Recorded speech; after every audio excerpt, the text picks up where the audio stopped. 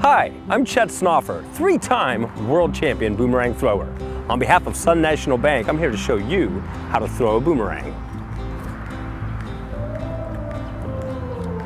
Okay, when you want to throw a boomerang, there are two angles that you want to be aware of. One is your angle into the wind, and the second is the angle at which you throw the boomerang.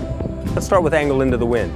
The wind is coming here today, right across toward me. For a right-handed boomerang, you want to throw to the right of the wind. Second thing is, I want to throw that boomerang straight out in an overhand motion.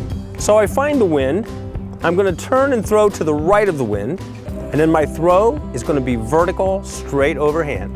Turn to the right.